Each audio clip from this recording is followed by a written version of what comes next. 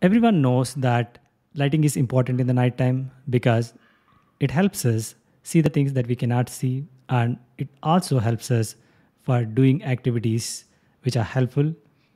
But do you know that when you apply the lighting for the security purpose, you got to look different aspects. When you apply lighting for the security purpose, it need to achieve three primary functions. The number one function that it needs to achieve is the lighting should create deterrence to the criminal activity.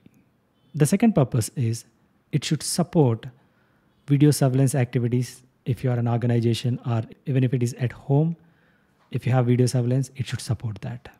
And the third one is it should enhance life safety function so that you will be able to see the things and objects, and you will not randomly walk here and there in office, and you will not be victim of trips and falls. So that lighting will enhance your life safety function and you'll be able to see the objects which can cause damage to you, so that it can enhance life safety function.